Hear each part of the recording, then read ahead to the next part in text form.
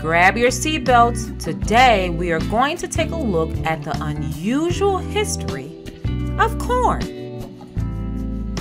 It might be hard to believe, but the corn that we enjoy today looked quite different long ago.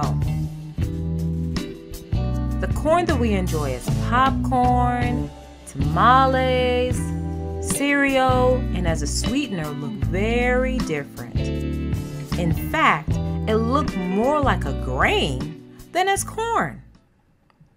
This is weird. This is impossible. Huh? What? Like many of the foods that we eat today, corn once grew in the wild as a tall grass. Sometime a few thousand years ago, it was domesticated. This means that humans collected some of the wild seeds and planted them in gardens. The earliest corn was actually a plant called teosinte.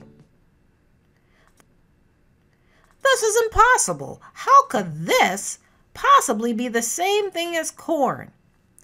Well, sometimes plants have slight changes called mutations. One day, kernels on a teosinte plant grew larger and more plump.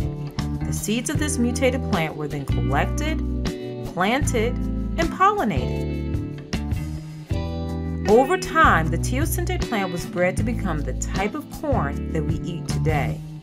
Some corn is used as animal feed. Some is used as sweet corn. There are also popping corn varieties. Many foods that we eat today look much different than their ancestor plants. Tomatoes once grew wild and were once smaller. Bananas had large seeds and were mostly like modern-day varieties of plantain.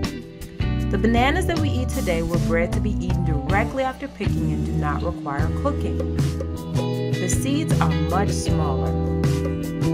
Carrots, cabbage, and broccoli owe their common forms to domestication as well. Subscribe to learn more unusual and interesting facts. New history and science videos are released regularly. Visit the Literacy and Math Ideas blog for additional resources.